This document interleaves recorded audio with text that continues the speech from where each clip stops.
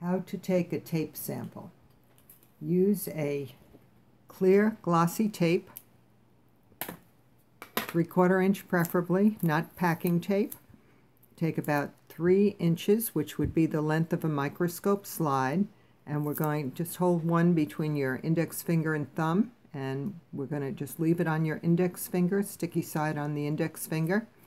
Bring the thumb over and stick the other side to the thumb, and now you can use this to take the sample.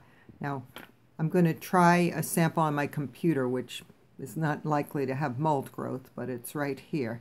So I will put this down and I will push my index finger down in the middle so I have some pressure on it, and then I'll lift it up and my sample will be right on the middle there.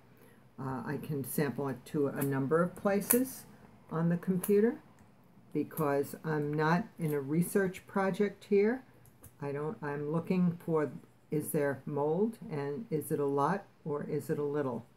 So once I have my sample done, I will bend back one end to make a tab, and for quality control purposes I want a number on the tape. I will also provide a list of what surfaces I have tested, like a key, but I want the number itself on the tape.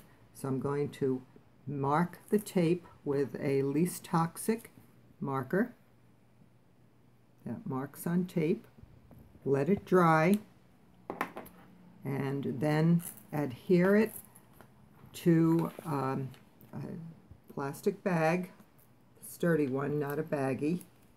And when I'm ready to look under the microscope, I'll just peel that off and proceed from there.